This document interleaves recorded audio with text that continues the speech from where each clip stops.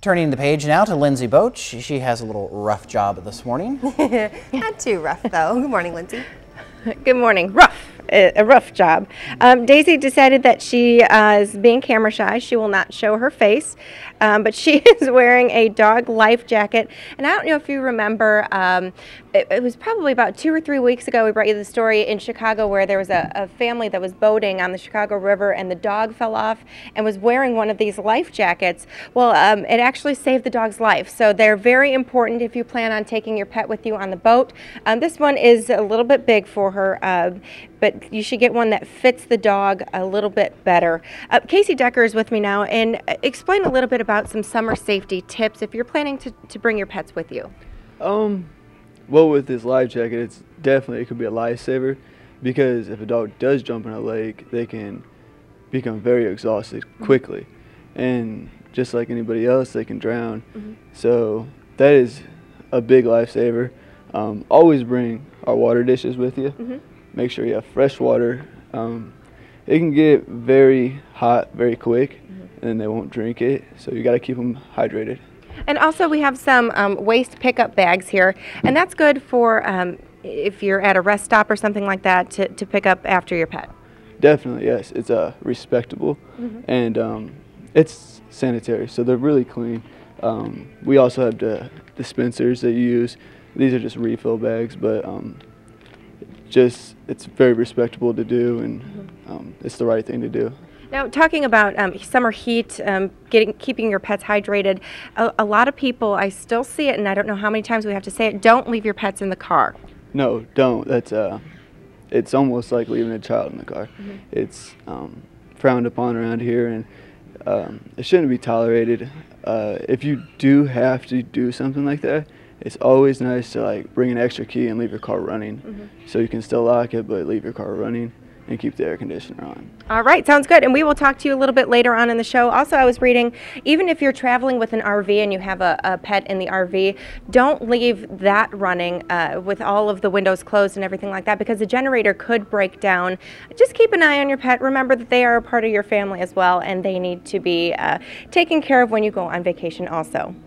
All right, some great advice, Lindsey, and going to be a hot one today, so nothing should be left in your car. No, Might just melt. Vacation plans to maybe Atlanta or anywhere else in the continental U.S. and you want to drive and take along your dog, take along some advice from Lindsey Boetsch first. Yep, she's live this morning talking about summer vacations with your pet. Good morning, Lindsey.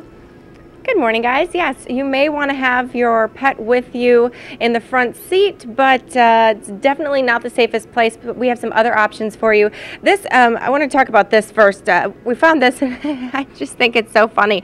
Explain a little bit about what this is. This is a booster seat for a dog. It just plugs into the seat, and it has a safety leash right here, so you don't have to worry about the dog jumping out while you're driving and causing chaos. So it's a really neat item. And they're for small dogs or large dogs. Also, we found this, it's a zip line, and this goes on the pet. And explain what this would be for. You could push it, plug it into the back seat, and it'll allow the dog to walk back and forth while you're driving. And I'm going to give you this. Well, yeah, can you just hold this for a second right there? Thank you. What you do, you take this and you string it across, and then this kind of goes on it, and the dog can go back and forth in the back seat, which is a great option. Definitely not as safe as having a cage or a crate with you as well, though. Yeah, these are a very good idea to keep with you. It keeps the dog contained, and you don't have to worry about him jumping on your lap while you're driving, or jumping out of the window even. That would be bad. Really bad. I was reading the safest place for a pet is actually in the back seat. And that's not just for the pet safety, but for other drivers on the road as well. Yeah, definitely. Usually they're less of a distraction in the back seat. So it's a good idea to keep the dog in the back seat. I know a lot of people like to have them right beside you, but you gotta think about the safety of other people and yourself. All right, and we're going to talk a little bit about heat coming up. It's going to be very, very hot out there. And I was also reading that you shouldn't fly your pets in the summer. A lot of airlines actually won't allow it because it gets so hot in there. But some airlines do let you fly your pets in the cooler months. So that's pretty neat. I've seen pets at the airports before, but if you're taking a trip and you want to bring your pet, make sure you check with your airline first. Well, here's a thought with securing your dog in the back seat that you might not think of. In the unfortunate event that you have an accident, that pet, no matter how much it weighs, is now unsecured and flying and could hit you. Right. Or your passenger. Absolutely. So that's why it's important to have it there. Thank you. A little relief it is. Well, if you're ready to get out on the highway and born to be wild, where'd your dog go? I was going to say the dog could be wild. You're not. Yeah, Lindsay's like, she's right here. About summer vacation. Okay. Yes, I guess we should say. She's on the table. She's here. Okay. She's she's not moving. She's a little scared, I think. This life jacket is actually working pretty well. She doesn't want to go anywhere. It's a little big on her, but life jackets are good for your pets. You might be traveling, you might be going out on the lake, you might want to bring your pet with you, but make sure that you have a life jacket with you. Casey Decker joins me now. Why is it so important to have these on your pets as well as humans? Because if the dog was to jump in the water, they could become exhausted very easily. So they can drown. They can drown just as easy as a human. So it's very advisable to put the life jacket on your dog. And now when you're traveling, it's important to bring food and water bowls with you as well. Yes, definitely. Keep fresh water in there because if it gets to a high temperature, the dog won't drink it and they need to stay hydrated.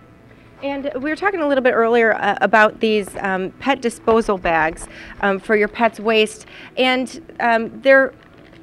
you use the word respectable. Why is that? Because say you were walking out in your yard and you don't have a dog, one of the last things you want to see is that in your yard. So it's definitely respectable.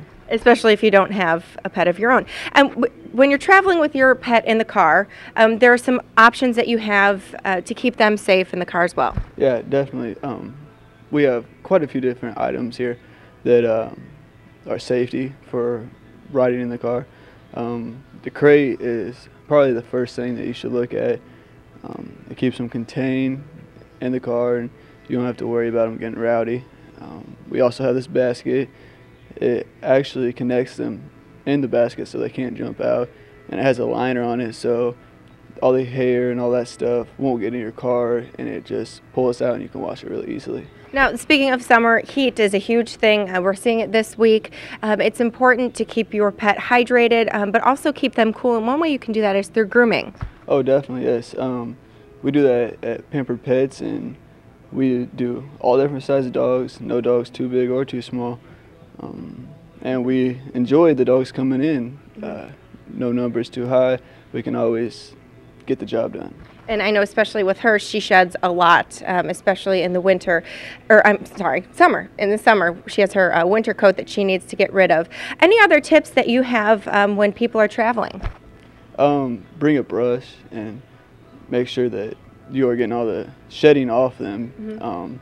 There's so many different kinds of brushes to use, and it makes them feel clean, and it's a lot cooler for them as well. All right, thank you very much, Casey. And I will have one more tip for you. I'm saving one last tip for the end of the show, guys. My tip, don't get the waste bags confused with your package of Skittles that you travel with. Oh. That could be Ew. Disgusting, Where All right, do you come up with these things? You don't want to be in here. I know I don't. That's why I'm glad I'm out here. Place. I'm too close to in there every morning. It's too much. Know your audience, Chad. I forgot I work with all these females.